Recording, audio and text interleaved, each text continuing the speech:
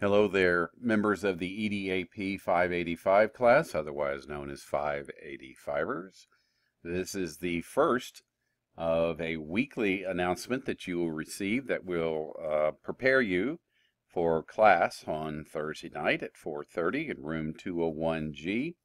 A couple of house cleaning things to do before we jump right in.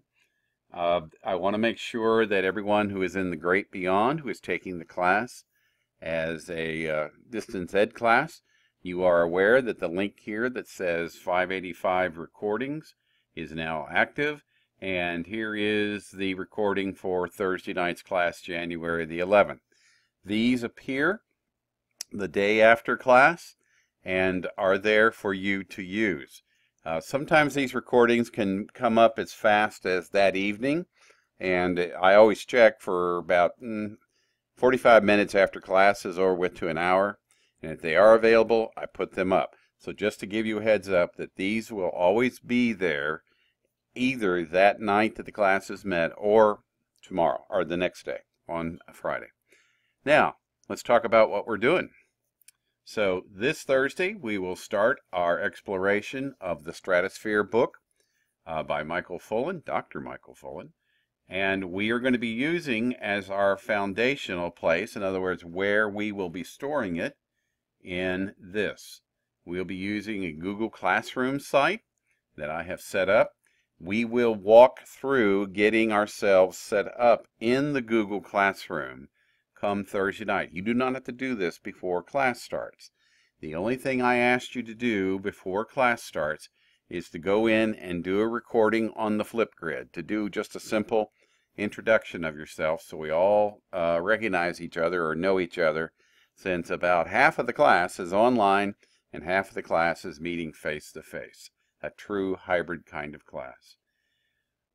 What we'll be using to do our understandings of chapters 2 and 3, I will do, oh, by the way, about the Google Classroom, see, here's the code and everything, so it'll be very easy. You won't have any trouble.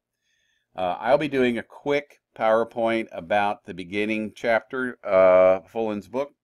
Then we will jump right in and look at something called Pictochart. And once we are here at Pictochart, you will be using my username and password, sbswan02@louisville.edu, password ULIT241. Don't worry, we will again do this in class. You don't have to do anything before class. And you're going to be asked to create your understanding of Mayer's chapters 2 and 3 through the use of something called an infographic. And as you can see here, we have lots and lots of examples that have been made. So if you need a place to kind of start and think about it, go in and use the template. Go in and look at what other people did. It's very, very straightforward. Very simple, graphic heavy, so you don't have to do a lot of writing. You just have to do enough writing to help us understand your ideas about chapters 2 and 3. What do we do with it when we're done? We will come in here and let me actually go to one that has already been created. And as you can see, it was created and it was saved. So we always have to make sure that we save it, and we always have to make sure we give it a new name. And then we will go to share. We will make sure that anyone can view it. The default is only I can see it, but we're going to make sure anyone can view it. And when we do that, we're going to copy this link, and we will then return to our Blackboard space, look for the Padlet on chapters 2 and 3, although this is an infographic for 4 and 5. You're going to click on the plus sign. When you double click, you get a little note thing here. Click on the plus sign, paste your URL up here, hit the arrow, and then what will happen is your infographic now becomes a part of our Padlet. We can click on them and they will open up in their full glory so we can see it, so we can do our gallery walk.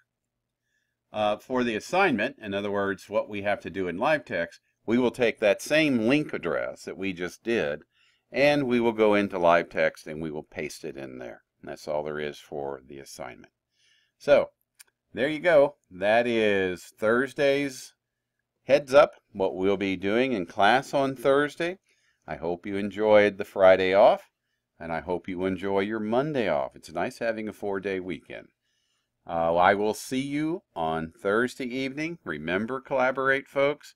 It's all set up, ready to go. It is always open 45 minutes before class.